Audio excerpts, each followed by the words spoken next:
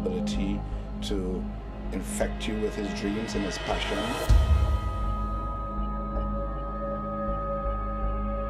When he makes his mass, it's not only about designing things for people to wear, it's about conceiving of a spiritual core and creating a world around them that the people can buy into.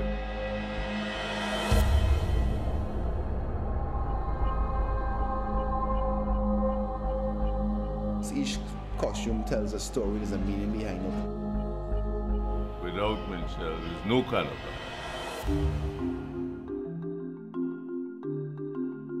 The nature of his art is undefinable. It's not categorizable.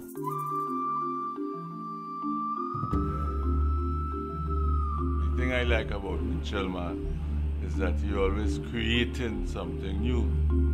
It's like theater, but it's not scripted.